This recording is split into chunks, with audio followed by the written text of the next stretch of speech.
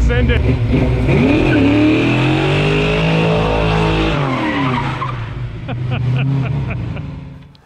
Hey, I'm Josh from the Fractured Rooster, and we're back in Watch JR Go's massive shop here, and we've basically got the Fractured Rooster collection going on here. Yeah, that's true.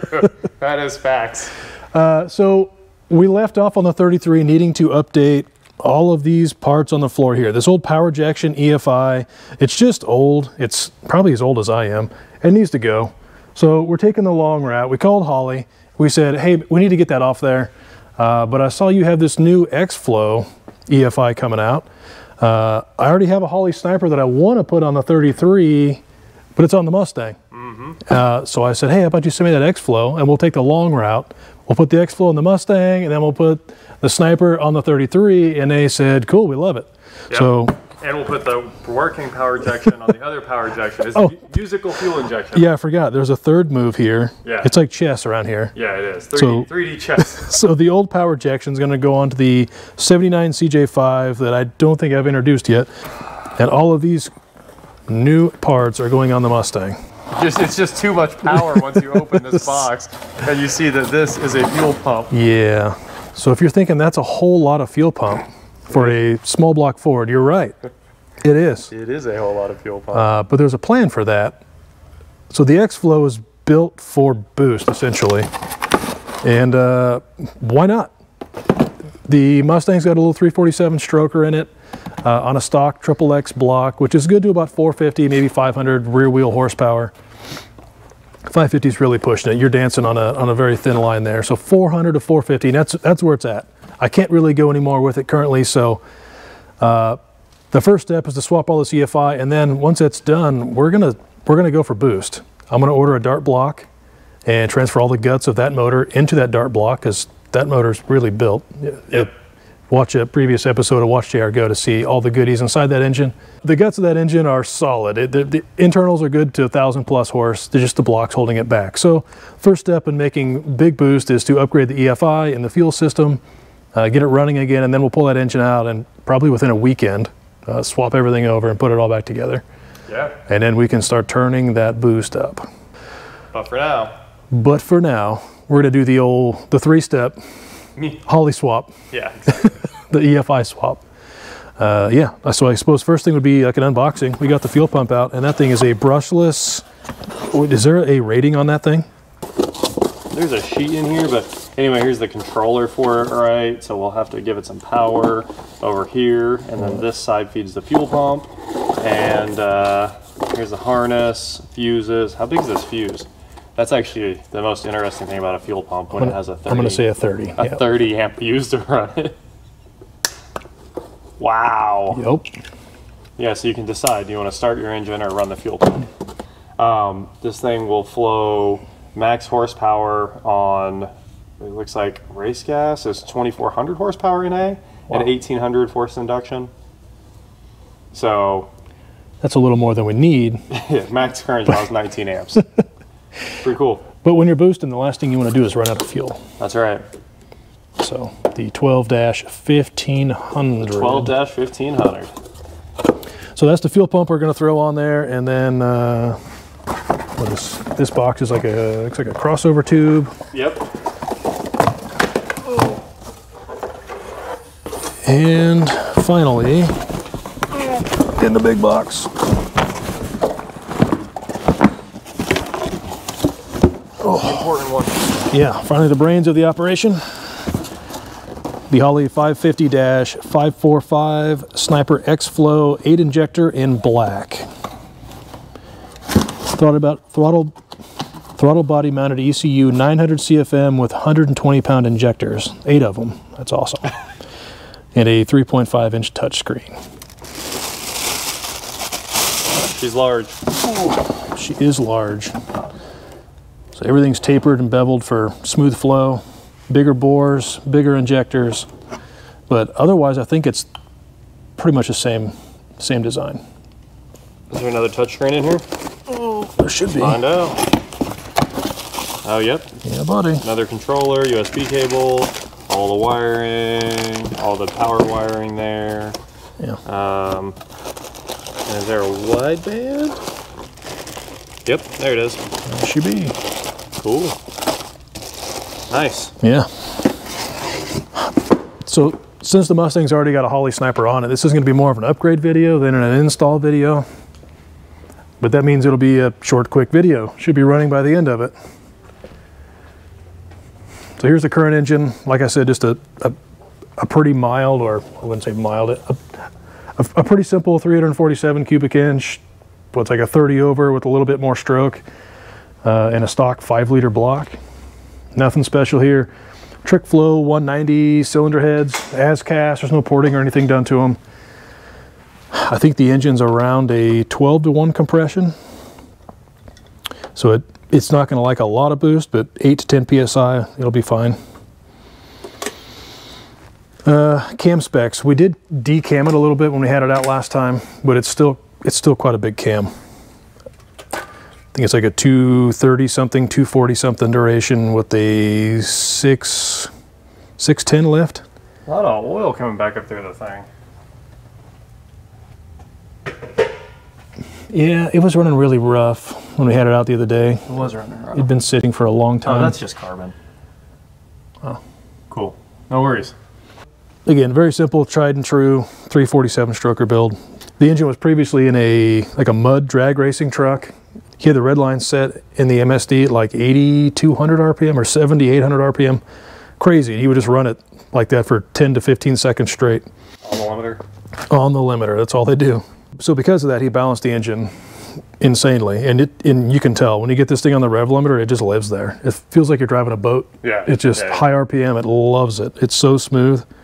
And it just makes power and bounces off the rev limiter. I've turned it down to like 60, 68 or 7 or something like that, but it still makes power all the way to it. But it will be fun when we double that power, when we when we double the amount of atmospheres going into it. Cool. So yeah, we're just going to have to unhook all the harnesses, unhook the 4 bolts, the linkage, the fuel line, drop the new unit on, hook all those things back up. We think. I mean, this is fully untested. We hope. This is guessing. We're going to leave the 3.5-inch touchscreen that's in the car. So when we turn the key on the new unit, we'll probably have to go back through the wizard, but it'll keep all the files saved onto the SD card. I'm hoping we can just maybe through the laptop copy and paste the fuel and spark curves. Yeah, I don't know if it'll scale like that, but I guess we'll see. No. Let's get after it. Cool.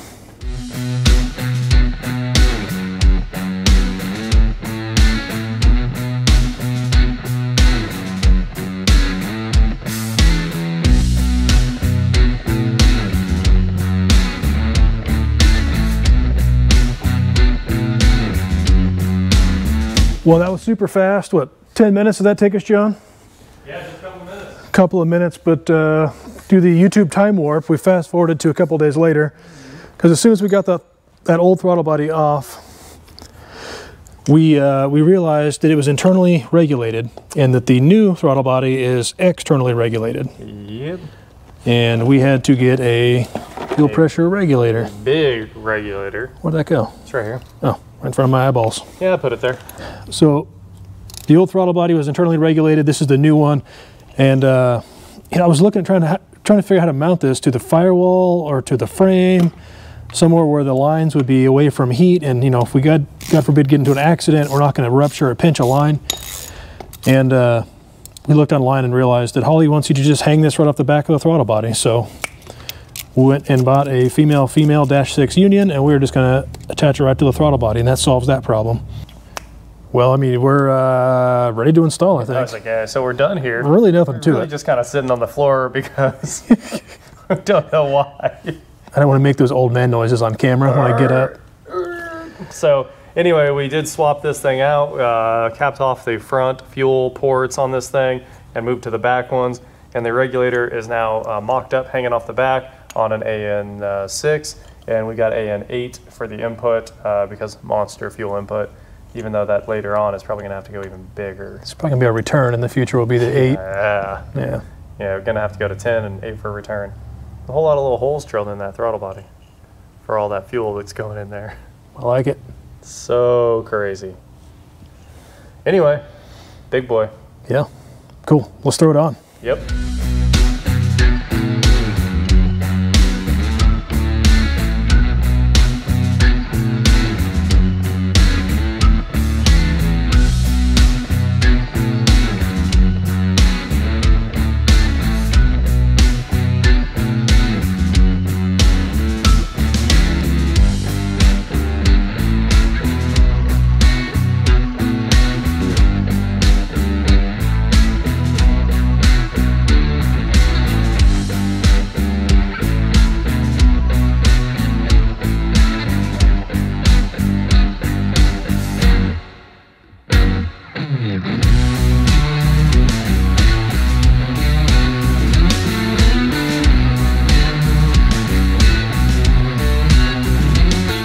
Ten minutes or so of wrenching and the new throttle body's back on. You can see our fuel return here. It's still loose. We haven't tightened any of that up yet. Fuel inlet, same line as was before. Throttle cable, the exact same situation. I mean, almost everything fell right back onto this throttle body because it is not that much different. It's just bigger internally. Got 4 more injectors in it. So now we just got to swap out the old wideband. It kind of gave us some fits. We were moving it around the other week, and I think maybe because we've started it, they've never really let it warm up. Oh yeah. We just started to move it, and I think we might have gotten some fuel in that wideband because last time we started it, it was showing like a 35.8 air fuel, and it was not happy. It kept trying to add more fuel to it, thinking it was lean, and it was burning our eyeballs. Thankfully, the new EFI came with a new wideband, so we'll get this in the air and swap that out real quick, and then we'll do our first fire, which should be seamless. Hopefully uneventful. Holley's never let me down on a first fire, so I'll go ahead and jinx us now. They always start up. The best part is we look like superheroes every time. That's true. Okay, turn the key. Oh, look, it works. Yep. Who would have guessed? And we're professionals again. We'll get it in the air, throw on the wideband, and we'll bring you back for a first start. And here we are under the Mustang. We found a front sump leak here. I think the crush washer has given up on me, so we'll get that fixed. And also found some coolant. Upon inspection, I see that's wet. There's some water leaking down the sides of the radiator. So at some point that's given up. Oh yeah. Pretty wet. The back of the pan, the rear main, of course, these all leak. I think it's just a Ford thing. That's how you know it has oil. It's like a Harley Davidson. Harley Davidson indicator? Yep. And then moving back, there's that TKO to the aluminum drive shaft, to the Flowmasters. You gotta have Flowmasters. I'm a child of the 90s, so that's gotta be a thing. We've already got big tires, disc brakes, 373 posi, 31 spline axles, upgraded drive shaft, yokes, transmission. Gallo 12 or Gallo 24? Huh? Gallo 12 or Gallo 24? Whatever works. What's the better engine for my Skyline? I'm too old for that nonsense. And then I think there's a Fidanza. Is that how you say that? Flywheel? Flywheel, aluminum, lightweight, which I hated as soon as I put it in because you lose all that inertia. And when you have a sticky clutch, it turns into an on-off switch. Yeah, you have to send this thing when you're driving it. You do, which just makes me drive it the way I do. Honestly, officer, I have to do it or it'll die. Yep. I can't get off a I can't get out of a stoplight without spinning the tire at least a couple times. Ooh, we need to put a zip tie in there. Wires hanging in the strut. Well, this has become a zip tie machine. Yeah, race car. It's like, yeah, so it's half track car, so that happens. Cool, man. So what do you say we put it on the ground and hook up that O2 sensor and I think it's good. Make some noise. Push button.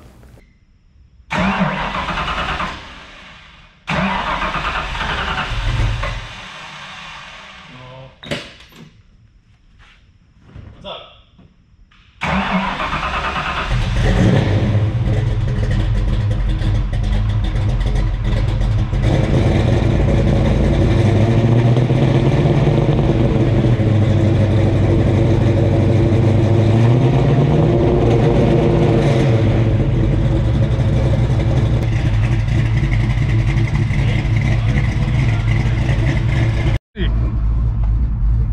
Shop for the first time. Seems to still be running quite a bit rich. It's just now getting to that 160 degrees though. It should clear up instantly when it does. There it is. 160. Now it should go into closed loop and start pulling timing. should see this learn out of the bottom left corner start really stacking up quick. 1, 2, 3, 4, 5. Yeah, it's pulling a lot of fuel out. So we'll drive it for a quick, we'll put a couple drive cycles on it real quick. There we go, we're up 13, 14, 15% of fuel. Now you see our AFRs are back up to 14. Oh, it's doing really well actually. Yeah, it's just getting better and better. Our IX at 12%, that's good. 25%. So we should probably apply a quick learn before we go drive. And then send it. Then we'll send it. Lean it out. See you shortly.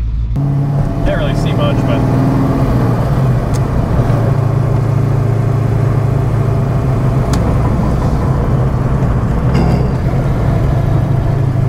we've got what, 3 or 4 learn cycles on it now. yep.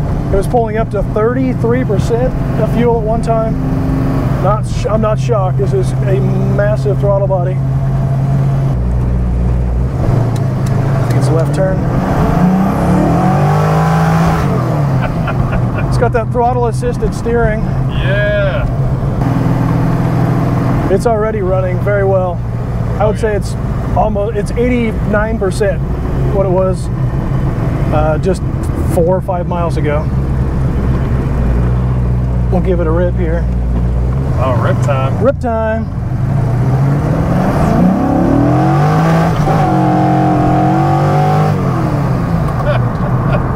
I'm already impressed with how this is running. Yeah. After just a couple of Learns. tuning cycles. So it smooths the fuel trim, but I also think it smooths the timing curve, and that's really out of the box. You'll notice when you drive your car for the first time, your timing comes in steps. You'll have 3 increments: idle, part throttle, and full throttle. And you'll notice it. It'll pull your head back as soon as you jump into that next segment of timing. But after a couple of learns, keep applying those learns, and it'll smooth out. It's a little low on coolant, so we're gonna have to shut it off, let it cool down to add some coolant. But as you can see, the idle's come back down to around 780, 790. I'm gonna call that a win. That was a 20, 30 minute EFI swap. So fingers crossed on the next 2 EFI swaps. This was 1 of 3. So hopefully the next go as easy as this one did. And hopefully you tune in to check it out. See you next time. Thanks for watching.